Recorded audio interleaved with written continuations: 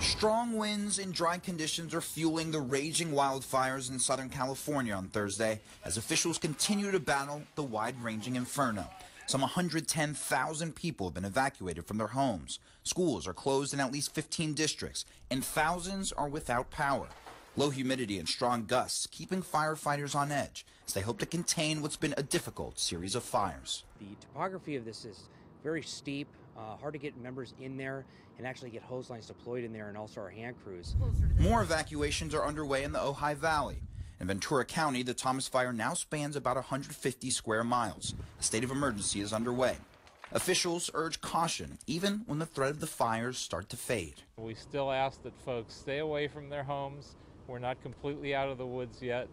We hope to be able to let people back in as soon as possible. For residents in the affected areas, the devastation of their homes, coupled with neighbors gone in a flash, almost too much to bear. I'm numb. I don't know. We'll get through it. It was a very quaint, cozy neighborhood, and the house was just wonderful. I don't know what's going to happen.